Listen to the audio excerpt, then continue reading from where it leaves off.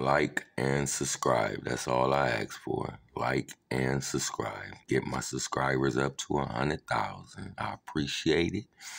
Let's get on to the news. It been a shooting in Cleveland. Okay? 9 injured in shooting in Cleveland. Police searching for suspects. Okay? Cleveland ain't no better than the rest of these cities. Cleveland do crimes too. Those that do crimes, if you do the crime, pay for the punishment. Because the punishment will be coming to your door sooner or later. You will get caught. One thing I could say about Cleveland, when you do a crime in Cleveland, you will get caught. It's not like the rest of these cities, unsolved mysteries. Very often that Cleveland crimes go unsolved. They will get caught. That's one thing I could say about Cleveland. But anyway, there was a shooting in Cleveland. And take a look at this news.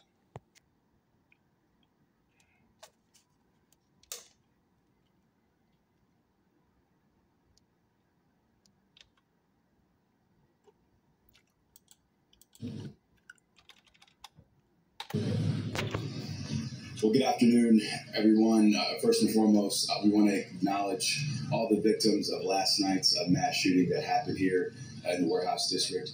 Thank the Lord, no one died from last night's mass shooting. But it was a tragic and sad day nonetheless, and truly shows the massive gun problem we have, not just in Cleveland, not just in Ohio, but across this nation. Secondly, it's so important that we honor the hard work and the amazing response time by our police department and EMS as well too. And every weekend we have a large police presence right here in the Warehouse District, and our first responders did a fantastic job to provide aid to all the victims last night as well. Thirdly, I want to also highlight the importance of this fact. Last summer, the Republican-led legislature in Columbus passed Senate Bill 215. Last summer, the Republican-led legislature in Columbus passed Senate Bill 215. And across this state, from Cleveland to Columbus, Cincinnati, we've seen an uptick in shootings across our state. Morning, right here in this location, we had an individual who actually started shooting at a crowd of people. That's what we have right now. It's important to note and understand we have officers assigned here. It's called the warehouse detail.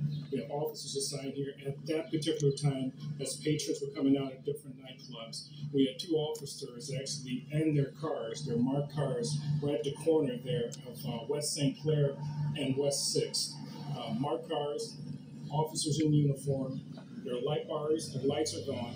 We also had an additional officer just a little bit further north, parked, I believe, just getting out the car, and also a sergeant that was also driving northbound from West St. Clair towards West Lakeside when this occurred. This is a safe, welcoming neighborhood. So there's no excuse for what happened last night. It's a horrible incident. No one is downplaying that. But at the end of the day, we have a wonderful, resilient neighborhood here in downtown Cleveland. Almost 20,000 residents here. They come together. I'll point you to after the riots in 2020, where.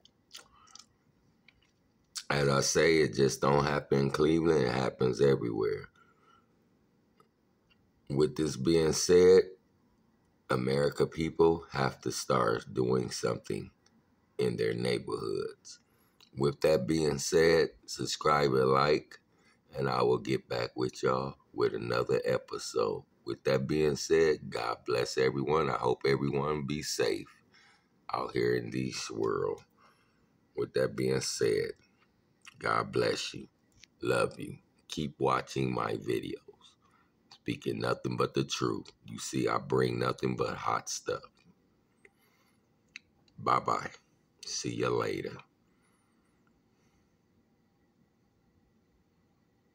I'm gone.